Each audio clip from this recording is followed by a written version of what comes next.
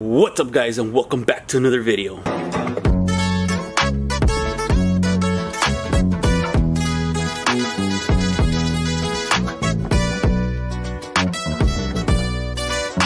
What's up guys? We're gonna be installing a sound system now on the truck. I know a lot of you guys love these videos, so we got all our goodies here to install the first phase of this sound system. So in this video, I'm pretty much going to go over everything, all the equipment we're going to need, and I'm going to put a link in the description if you guys want to follow the same tutorial of how to install the same system. So stay tuned for the actual install video. I would put everything in one video, but it's not fair to you guys unless you guys want to wait like a month until I upload, because I'm going to take my time with this whole install. Maybe not a month, but a couple weeks at least. So I'd rather keep you guys updated on what's going on. And that way, because we're still waiting on some stuff. This is not everything. And like I said, this is the first phase of the install. So let's go over kind of everything that we have here and everything we're going to be waiting for. So kind of for the first phase, I kind of want to work on just the voice. I did mention in my other videos that I'm going to be doing a blow through in this truck. So that's probably going to be the second phase of the build. I don't want to do everything all together, because right now, like I said, I have no sounds whatsoever and it kind of sucks. I have no exhaust, I can't listen to anything, so it's kind of boring in my drives. So I kind of want to have a little bit of a sound. So I decided to make this a sound truck, make it a show truck. So I'm gonna make sure that everything is like prestige and make sure everything is nice and clean and loud. Of course, I know you guys love loud. So this system here, I'm not a professional or anything, but I think I gathered the best of the best products at the best price, if that makes sense. Obviously there's faux cal speakers and other very expensive speakers that you can pay $2,000 or even $10,000 for a setup. We're not gonna do that here. At the end of the day, it's just a little OBS. Even what I have right now is probably worth more than the actual truck. So like I said, we're just gonna be doing the bare minimum where it still sounds like a nice sound truck, a nice little competition truck. And let me go over everything we're gonna be doing. So first, we do have our excess power battery that is gonna be installed here. Well, if you guys tuned into my last video, it's already installed in here. This was actually the one that we put in my OG truck. So this box is actually empty. This is just for show, but I did get a 3400 D3400 here. So this is the powerhouse of the whole system. I believe we're gonna have to install either one or two more of these in the truck. Once we have our subwoofer, once we have our blow through box and everything, we're gonna have to install an additional one or two of these, just because of the amount of wattage that's gonna be going through the truck. So again, this is the first thing. Price for this, I think it was like almost 400 bucks with taxes and everything. So that's the first thing. All right, next on our list, we also ordered this Viper alarm. Obviously with all this equipment, you kind of want to have a little bit of more protection. Not that this is going to stop anybody. I mean, anybody can probably just break into the truck and disable this, but it's going to give another level of protection. Plus, we're also going to be doing a kill switch, so stay tuned for those videos. But this Viper alarm, once we're done with this part of the system, I'm going to go ahead and install this. Just the main thing I want this for is the siren and the lock and unlock. So of course this is not a power window, it's manual locks and unlocks and manual window regulator. So stay tuned for those videos where we're going to be converting everything to power. That way we can press lock and unlock, and it unlocks the door. Next, so let me show you inside the truck real quick. Alright, we're inside the truck. So the plan for this is we have 4x6 here, 4x6 there, 4x6 there, and one on the driver's side back here.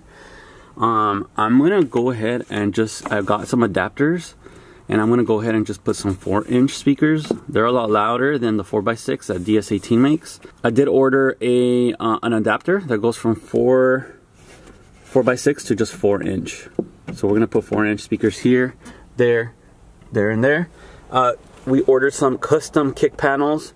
We're still waiting on those. I can't show you guys those, but it's going to be a 6.5 and a tweeter on both sides. Here too, it's going to be kind of coming out here. I don't know if this is going to kind of be in the way, or I'll have to move it a little bit, but it's going to go here. I didn't want to mess with the doors, even though this is enough space here to put like a couple 6.5s here, but I didn't want to mess around with the doors. And then they also sell, I've seen that they sell like this roof thing here, all the way here. So maybe that's gonna be like phase 3 of the build. I kind of want one of those, but I don't know. It doesn't look as clean as like obviously stock. So I'll wait on that. But we also ordered our dash kit for the single DIN, and this is gonna be gone, and it's just like a little cubby hole here. And then, so let me show you the rest of the equipment over there, but I just kind of wanted to show you the plan inside of the truck, just to let you know what's going on in here. Eventually, we are going to make a custom center console once we get our bucket seats, and we're going to make a custom center console with maybe some speakers on the side and some LEDs. But again, that's maybe like phase 3 of the build. Right now, I'm just kind of focused on getting some tunes in here, getting some radio, getting some music, because like I said, it's kind of sad driving this truck. I don't have my radio here. This is the dash bezel that I was talking about. So like I said, I'm gonna leave a link in the description down for all these things. Pretty much it's all from Amazon and eBay. So these are kind of hard to find, but I found one that kind of matches same color as the truck. So this is a single DIN opening here, and we already have our old radio from the OG truck, so we should be able to just adapt that in here. It's something simple. It's just a little single DIN. I think it's a Pioneer radio, so I'll show you guys that. So with that, also you get your little cubby hole, and then your little adapter. So because we're going to be using an amp for the speakers, but we don't necessarily have to wire everything. Let me open this. Most of these are like for speakers, so don't be scared if you guys see all this wiring and you're all confused, because I used to be. Back in the days, I used to have to pay somebody to do all my wiring. But once you understand how everything works and how the power runs through the vehicle, it gets less intimidating. So, like from here, I think you're just going to be using like the ground, accessory, and then constant. There's only like 3 or 4 wires you have to wire through here. The rest of them are speaker wires, and we're going to bypass those, and we're going to run them directly to our amplifier. I've never ran one of these equalizers. I saw Clarion has one, and a couple other brown. I think Soundstream has another one, but I wanted to see how it sounds with one of these. Everybody raves about how much cleaner the sound comes out of these, and what I like is that you have all your outputs here. Let me show you guys real quick. It comes with like the little mounting hardware. We're gonna mount it probably under the dash area where the radio's at. But what I like about this is that we have all our outputs here for the amplifiers. Look at that. So we pretty much just have to run maybe one set of RCAs, main in right here from our radio, and then everything should be able to be controlled here. The subwoofer, volume, everything should be controlled through here. Alright, next up we have our speakers. This is our arsenal of speakers. It's going to be a total of 8 of them. So we have our 4-inch ones, like I mentioned, with the adapters. These are the adapters. It's by Scotch Car Stereo. So it's 4x6. That's a part number, and that's an exact fit for 4-inch. So that'll allow us to go from that 4x6 area there, put that on, and adapt the little 4-inch speakers to there. And I've seen everywhere, nobody really uses 4x6s anymore, so these are actually 100 RMS. And the reason why I went with DS18 is I think this is the best bang for your buck that you can get. Prove me wrong. Everybody says that. I've heard the Apocalypse brand in person. They're really loud, but they're more expensive than these. So I feel like this is the best bang for your buck. So we got 4 4-inch speakers for the actual OEM areas. Then we got our tweeters. We got 2 tweeters. These are 1-inch tweeters. Here we go. Look at that. Pretty nice magnet. Pretty size magnet. These are actually pretty expensive. They're almost as much as actual like 6.5. But hopefully they make a difference. So we got our tweeters here. These are gonna go in the kick panels. Like I said, I can't show you the kick panels yet. They haven't arrived. They have to be custom made, so we're not here yet. We got our 2 6.5s here, also for the kick panels. So these are probably going to be the loud ones here. And then to power everything, we have our Taramps amplifier. So this is a 1200 by 4 amp. I heard really good reviews on this brand. I don't know. It seems like a small little amp. Very small amp for 1200, and it's a 4-channel amp. So like I said, I've heard really good reviews on this. I've never ran any of these in my trucks. I've never heard them in person, but in this build we're probably going to be able to try this out, see how it works, you know, see if it's loud enough. We can compare it to the Hyphonics that we have in our OG truck. All our wiring, this is all the installation stuff. So I like NVX brand. It's by Sonic Electronics, so they're a reputable brand. And then you can see here it's ideal for systems up to 3000 watts. We're only doing 1200 on the voice, so this is all we need. For the subwoofer, once we do the blow through, like I said, we're going to be doing a blow through, maybe half the box, like here. Yeah, half the box, and do a blow through all the way in there.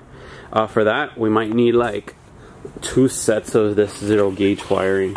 It's going to be maybe like 5000 watts running through it. But this comes with your 0 gauge wiring, and it's OFC, so everything's really high quality stuff. So it does come with the terminals already. I did purchase some terminals just in case we need to cut it or anything. So we have extra terminals, and we have the cutters and the crimpers to crimp these down, just in case. These are all things that if you guys already have, you guys don't have to buy. But this also comes with some speaker wire. Probably not enough for all 8 speakers, but you got some here. I ordered a little bit more just in case we need more. This is speaker wire. We have our fuse block, and then we have our remote turn on, our ground, and then our RCAs, but this is only for a 2-channel.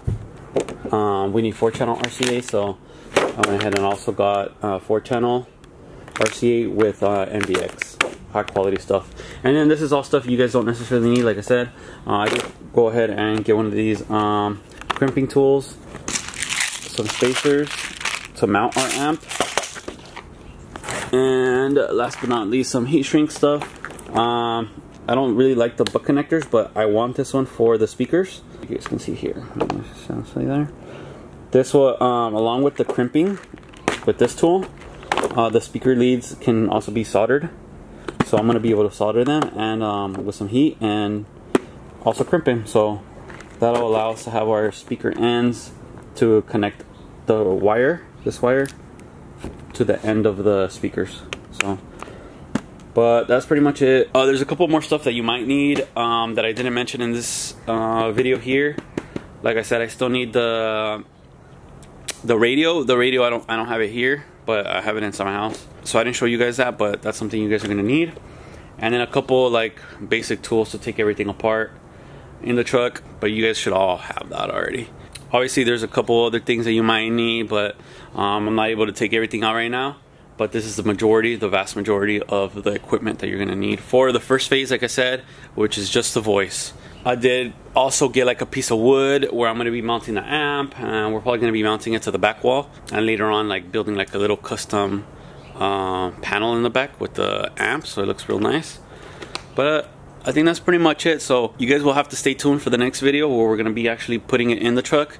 Let me know down below, do you guys want like slow detailed videos? Because I can make these videos real long, like 30-40 minutes of video, and I can put the GoPro on and show you like detail by detail.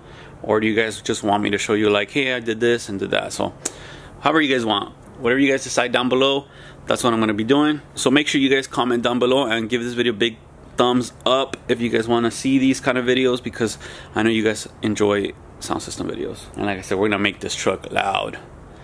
But that's going to be it for this video, guys. Make sure you guys subscribe if you guys haven't subscribed, and stay tuned for the next one.